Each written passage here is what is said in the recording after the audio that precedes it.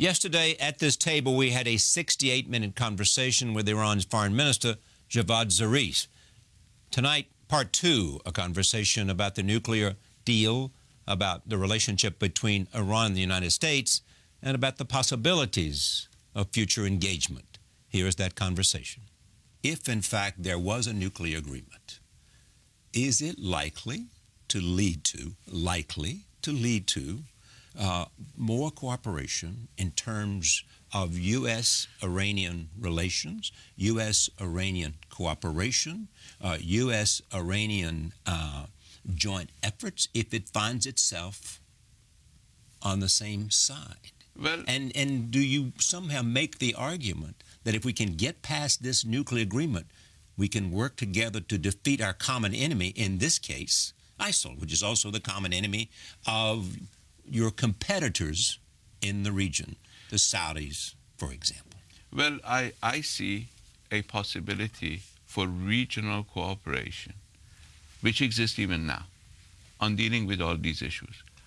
I believe the United States needs to make a very serious assessment of how policies that were based on a paradigm that, from our perspective, is outdated, does not work for this time in world history. This is a bit maybe philosophical, and I've had 6 years of being philosophical when I was out of government. Yes. But you got to look at it this way, that in a globalized world, zero-sum games, that is, you trying to impose a cost on somebody you don't consider to be friendly, does not work. We have common enemies.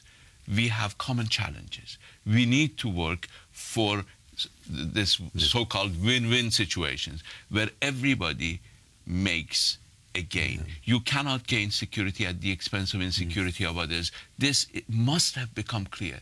I believe the United States is moving in that direction. I hope hasn't made that decision. It's still, I mean, if you look at the nuclear issue, the United States, some at least in the United States, including those you mentioned and the op-eds that they have written, they consider their gain to be our loss and our gain to be their loss. I think this is fundamentally flawed. Okay, but do you think the same thing? Do you view an American loss as a win for Iran? Not necessarily. So you're saying not necessarily. Not necessarily. I do not we believe... look at a zero-sum game, I do not but believe, you don't. I do not believe that in a globalized world, anybody with any rationality can look at the international situation as a zero-sum game. It is not zero-sum. Unfortunately, many people do. Does your government see the United States as the great Satan? Well, a phrase that's been used by ayatollahs. Well, our people consider... Not your people. No. Our people. The government in Iran follows the people. It's not the other way around. Our people, if you look at the polls, the polls that were even conducted by American polling establishments, including Pew, a lot of polls indicate that the Iranian people are skeptical of U.S. intentions, even when it comes to nuclear negotiations. Yeah. I believe the United States needs to convince the Iranians that it does not harbor ill intentions against the Iranian people. It's the people who count. And the Iranian government needs to convince the American people that it does not want nuclear weapons, which would lead to a proliferation of weapons in the Middle East, in your region of the Gulf. You need to convince the American people of that. Because that's what they fear. They fear that if Iran gets nuclear, it's not that they're going to attack somebody, it's just that everybody is going to all of a sudden have nuclear weapons. The Saudis will reach out to the Pakistanis, and everybody else will want nuclear weapons, and we'll I think as several... Is that a real possibility? I think as several secretaries of state wrote in the Wall Street Journal, I believe, some time ago, it is time for everybody to think of a world without nuclear weapons, because that's the ultimate answer. So why not? No, hold on. Because you got to make yourself accountable to the same criteria that you want the rest of the world to be accountable to. And the United States, which has used nuclear weapons in Hiroshima and Nagasaki, it does not have the authority to advise others on what to do and what not to do. But we have made our own decision. We believe that nuclear weapons did not provide security for anybody. They will not provide security for anybody.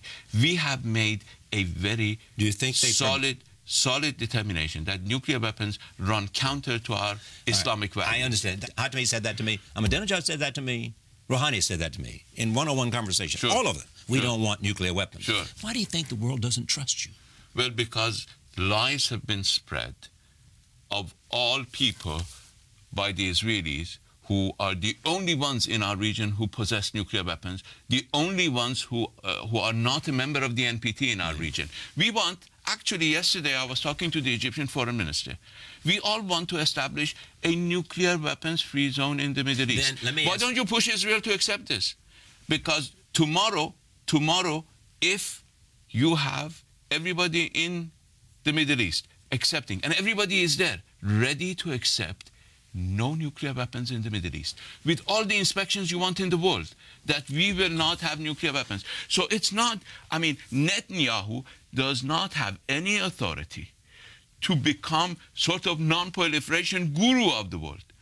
This guy sits on 200 nuclear warheads, which are illegal, have been developed in contravention of every international norm and treaty on non-proliferation.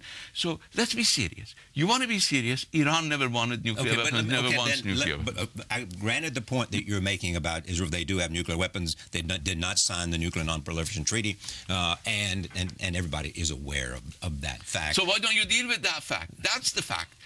I mean, what is said about Iran are allegations. Okay. This is the fact on the ground, and I don't see anybody. Iran did not invade any of its neighbors. Israel, every 2 years, invades Gaza. Every other year takes an operation. But I don't want to go off into that, only because... I know you don't. Well, no, it's not because of the reason you think. It's because you get into the question of who provoked who, and all of that, as you know. And it looks to me like your friends, Hamas, has survived this, you know, and some will argue, and they will argue, you know, that they survived that war and they came out stronger in some cases. Usually people who resist aggression came out stronger. So let me ask some basic questions that a lot of people want to know. One is that, you know, why don't you want to provide? This is a simple thing to do. The history that John Kerry and others have asked you to provide, so that they would have a basis to look at. They'd know more about what you had done and have a basis to make an evaluation about the future. You refused to include that. No, we didn't. You have not allowed a history of your... No. Come on. Hold on. Let's take one step at a time. You make somebody makes an allegation against you. It's up to them to prove it, not for you to disprove it. Allegations have been made against Iran one after the other. Iran has been inspected in the last 10 years more than any other country in the world, save for Japan. The only country that has been inspected more than Iran, based on IAEA report, I'm referring not to the IAEA report recently, based on the 2013 IAEA report. IAEA spent more money on Iran than any other country other than Japan. And do you recognize that the IAEA says that there are unanswered questions? There are They have at least 10 basic unanswered questions. 12. Okay. So these are the questions. Unanswered questions. Yes, my friend. And if you want to prove your point, answer their questions. Did you ask the IAEA when they got the questions? They got the questions based on allegations that Israel provided to them. Now, if people who are themselves violating the NPT continue to accuse others who have a track record of complying with their obligations under the NPT with allegations. Now, what we can do, and we have been trying with the IAEA, is to develop a framework for us to answer those questions, but it has to be clear that proving the negative is impossible. You know that. Any lawyer will tell you that it is impossible to prove a negative. Somebody who makes an allegation, who presents an allegation, must provide the evidence for that. The problem is the IAEA has been searching Iran for the last 10 years, has spent more time in Iran than any You've got other... nothing to hide. Let them come in. Let them do whatever they want to, because you're saying we have nothing to hide. Yes, we have centrifuges we want to use for peaceful purposes. We got nothing to hide. So I say to you, inspection is a big deal for trust and verification, or non-trust and verification, whatever you want to define it as. It's a big deal for the Americans. If there is a deal. And for the IAEA. Sure. If there is a deal, Iran will accept the highest international level of inspections. That is the additional protocol. How about go anywhere, anytime? Come on. Go anywhere, anytime. You're talking about sovereign countries. There are international standards. Go anywhere, anytime, where? Which country is prepared to give you go anywhere, anytime? All countries have industrial secrets, have military secrets, but if there are bases, and there is an international criteria, people come up with these hysteric arguments. We have an international set of measures, internationally agreed, being implemented in a lot of countries, and Iran has said that if there is an agreement, that if we choose the path of cooperation instead of the path of confrontation, because you cannot choose the path of confrontation and expect the other side to cooperate. I mean, it's either or. Yeah. You cannot have them. We're trying to get trust here. Okay. We're trying to go in the direction of building. Verification. Okay, fine. Verification and trust. That requires you to accept certain norms, certain international practices that are now agreed upon and available to all countries. Iran is prepared to accept the highest level of international inspection that is available. Just to show you that in the interest of what little that I do know about the deal and what I've understood from different people, Secretary Kerry has said in conversations, when the question was raised of him, like I'm raising the questions with you by Margaret Brennan, the State Department correspondent at CBS, ask him about the inspections and why should we believe the inspections this time when they were thwarted in the past. John Kerry said, as I heard it, these are the most extensive inspections we've ever seen, those that are proposed as part of this agreement. Well, is that true or not? Was the Secretary speaking the truth then? Well, the Secretary certainly speaks the truth to the American people, and he can say and present the inspections that are going to take place under what is known internationally as the additional protocol. Tell me, do you believe these are the most extensive, intrusive inspections that you've ever been subjected to? Those that are encapsulated in this agreement?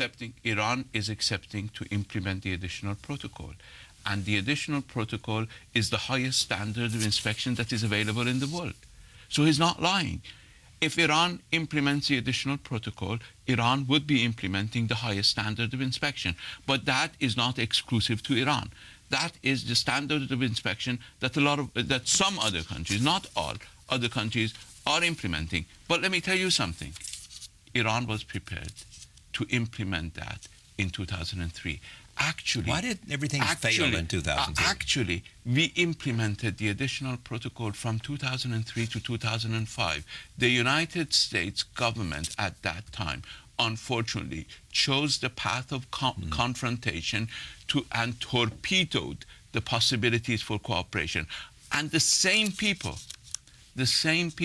who killed the opportunity for cooperation then are advising now to kill this opportunity. Now, I believe it would be prudent for the United States to look back at the history and see how much it gained from choosing the path of confrontation with Iran for the past 8-9 years. If, in fact, for some reason, Iran does not allow the inspections that are prescribed, that's a violation of the agreement. And the United States would want to reimpose, add to the sanctions. Well, you see, we have a mechanism in place that if Iran does not comply with its part of the deal, or if the United States and other P5+1 countries do not comply with their part of the deal, then the other side, after going through a procedure, will be free to go back. This is obvious. It's a balanced approach. It's a reciprocal approach. We call it actually reciprocal in the agreement, because it has to be a reciprocal. An agreement that is based on sovereign countries dealing with each other must be reciprocal, must be based on mutual respect. We're not going to start this. We haven't. I mean, Secretary Kerry and I did not waste all this time. 18 months. 18 months, 9 hours in one sitting, over from 9 o'clock in the evening till 6 the following morning, simply to prepare a piece of paper that both of us are going to go home and start shredding. This is not. Well, you both did come home and suggest different. This was an unfortunate situation pushed by domestic politics here and there. I doubt it, because I didn't produce a fact sheet. I didn't produce a fact sheet last time around. Right. I didn't produce a fact sheet this time. What I will rely upon is, and I think it's best to rely upon, is the agreement that will come out. I think people here and people in Iran should wait a couple of months. We will come up with an agreement. The terms of that agreement will be public. It's not, nothing will be secret. I mean, in this day and age, you cannot keep anything secret in this world. You know that. I do. I mean, whatever we agree will be out in the open in a couple of days' time, or a couple of hours' time, if we are more accurate. So let us wait another couple of months. We will come up with an agreement with clearly laid out terms. And by June 30th. By June 30th, I hope. Yeah. And we will implement it.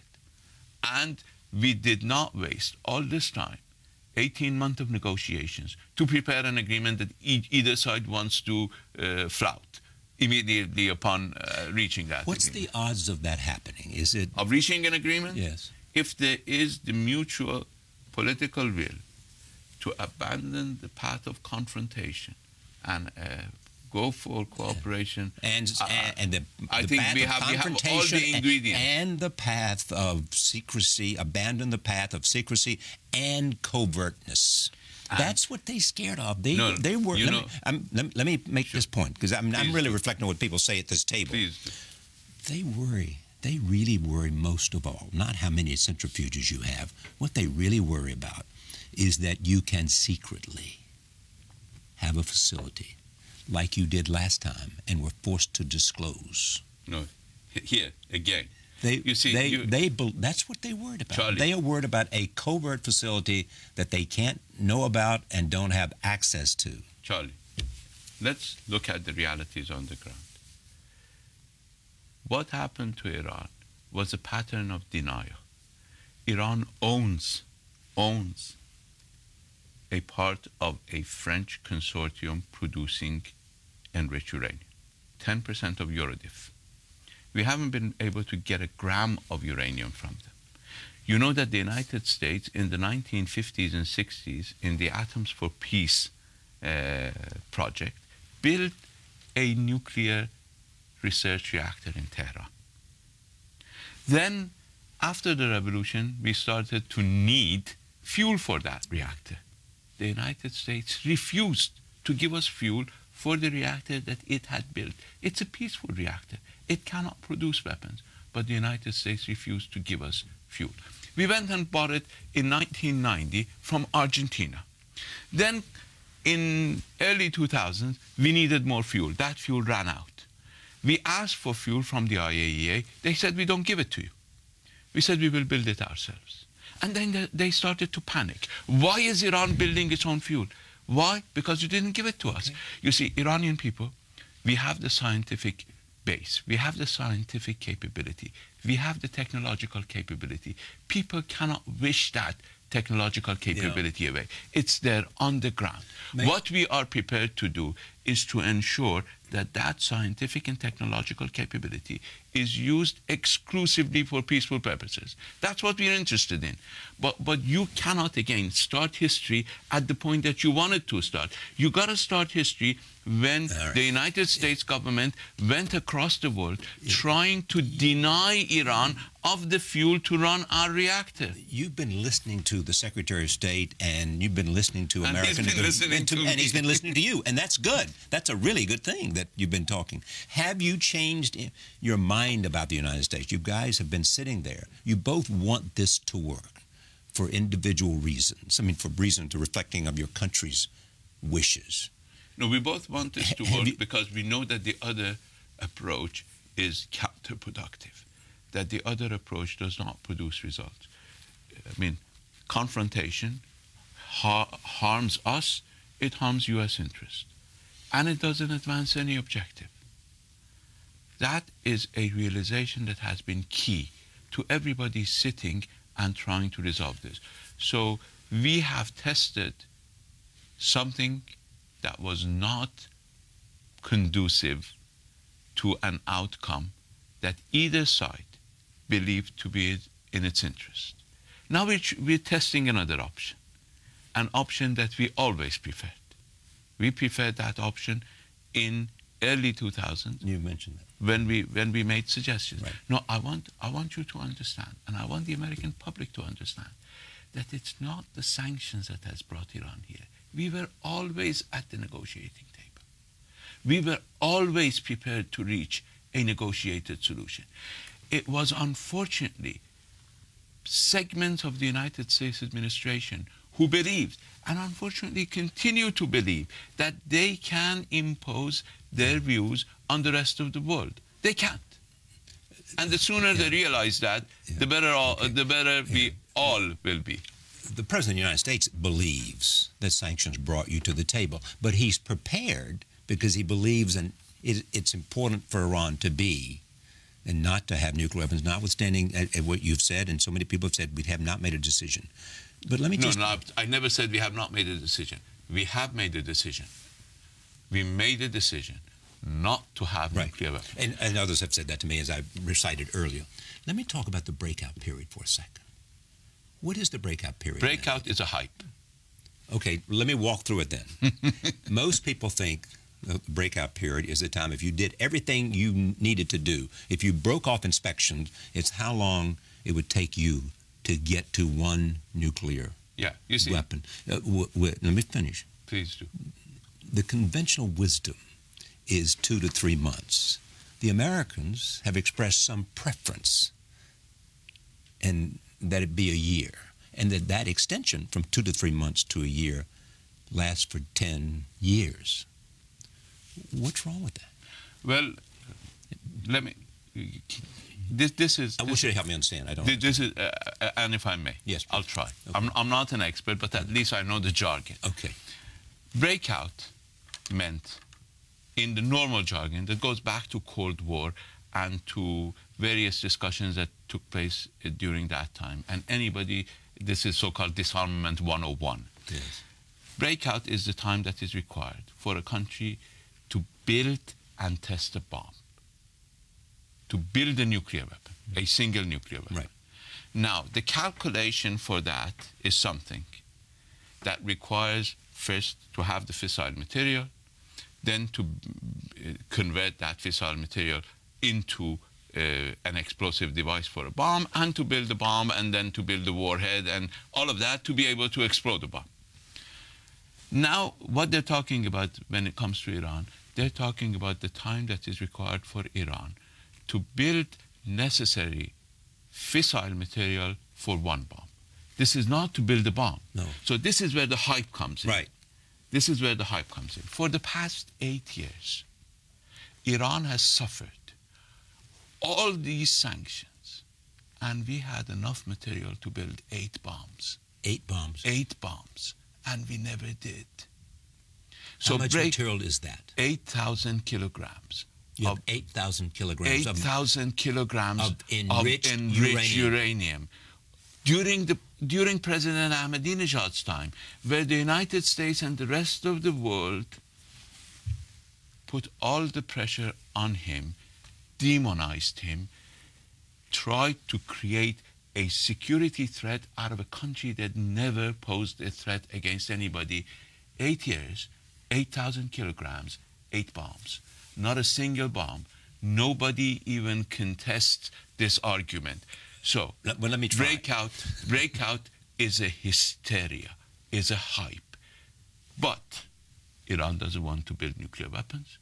We are prepared to create the atmosphere of confidence. That will be done through certain measures that we have accepted. It doesn't mean that I accept breakout, because I believe breakout is a hype. Okay. And I believe nobody should accept breakout. People should listen to reality. People should listen to science, not to hype. May I make one point? Please. If it's that simple, why don't you ship that enriched uranium that you can make a bomb out of the country? Ship it to Russia, for example. Well, I'm not negotiating with you, but that's a part of the deal. But I thought it had been pulled back. No, it hasn't been pulled back. It's a part of the deal. What we do with that is something that we have already agreed upon. So you'll ship all that? What we do with that, I mean, you will see when the agreement comes out what we will do with that, but we will address that issue. That I can tell you right now. When the deal is out, if there is a deal, when the deal is out, you will see what we do with that. But we are prepared. First of all, you have to take that into consideration, that for 8 years, during a time when we had confrontation, we were sitting on what this hype considers 8 bombs, and we never did build a bomb, because we believe bombs do not create security for anybody. Is that the only reason? That's the only reason. That's the only reason.